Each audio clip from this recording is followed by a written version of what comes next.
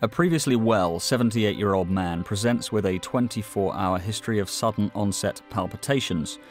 He's normotensive but has an elevated JVP and pedal edema.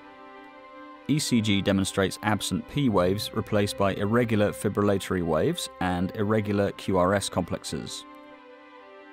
Transesophageal echo reveals no obvious abnormalities, so what is the recommended treatment regimen? I start by searching or browsing for palpitations. I can jump straight to the step-by-step diagnostic information by selecting Diagnostic Approach. The patient has an irregular pulse, and I can see from the step-by-step approach that this may be associated with atrial fibrillation. On this basis, I move to the differential diagnosis section to scan all of the differentiating symptoms, signs and investigations and choose likely ones to compare.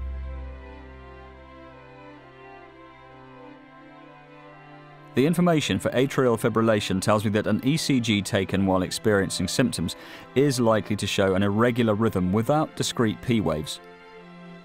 In fact, I know from the tests already ordered that the patient's ECG has shown those features, and I've now confirmed that they support a diagnosis of acute atrial fibrillation. So I now check the detailed information on this condition.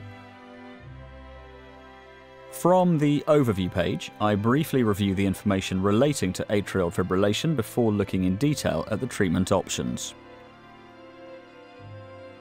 The patient has some features of cardiac failure, but I know that an echocardiogram was entirely normal, showing no left atrial thrombus. He's hemodynamically stable, so I select the patient group that matches these features to review appropriate treatment options. The treatment options are summarised, and I tap through to review further detail. Given that there are some signs of heart failure, I elect to commence the patient on digoxin and contact the cardiology team with a view to cardioversion. The app gives me sufficient information about drug dosing to enable me to start the patient on digoxin immediately. Finally, the app provides me with information about follow-up and monitoring to help manage the patient's ongoing care.